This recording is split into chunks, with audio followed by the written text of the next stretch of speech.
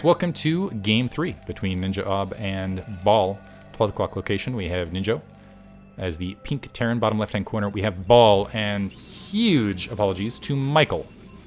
Michael is going to be the advancer. The advancer? He will be in the round of 4.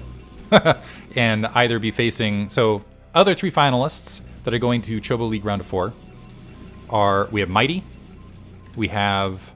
Now I'm blanking on the other... We have Agistal, who is actually my favorite to win the entire thing at this stage, just because he seems to be able to win. Hold that thought, though, because Baal is sneaking out with this initial probe before scouting any base. So he's looking to do some cheese. And one of these players, and it looks like...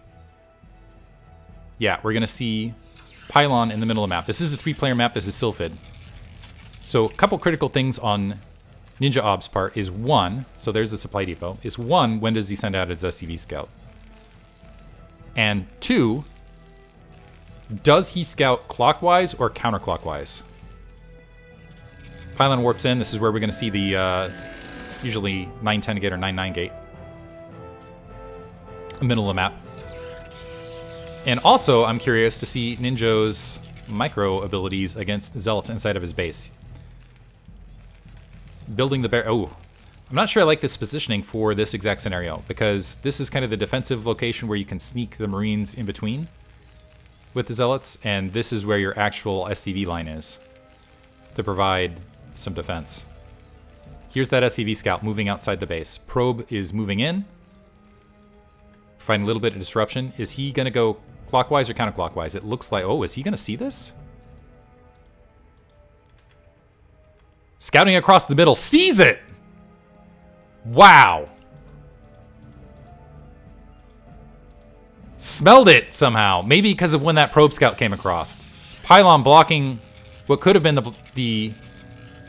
I like the SCV attacking the Pylon to provide a little bit of delay. I think he smelled that off the delay of when that probe entered the base. He's like, this probe is coming from an odd angle from where the normal scouting pattern would be. And also, this SCV attacking that Pylon, if Baal's not careful and doesn't deal with this SCV, you could be in trouble. Bunker going down, shield battery going down, probe in a bit of trouble, and I think Ninjo might advance off this, because he's already got an SCV in that bunker, the shield battery down, and SCVs in position to provide some additional defense. Repairing the SCVs just in case. First Zealot in. I don't think he can even get to that shield battery. Second Pylon warping in, just in case. Okay, did manage to get the shield battery. Second Zealot forward. Wandering his way across. He's going to try to split the attention of Ninjo. 4 SCVs trying to deal with this one Zealot on that corner. Here's the thing, though. This SCV has not been engaged, and that Pylon is getting lower and lower on health.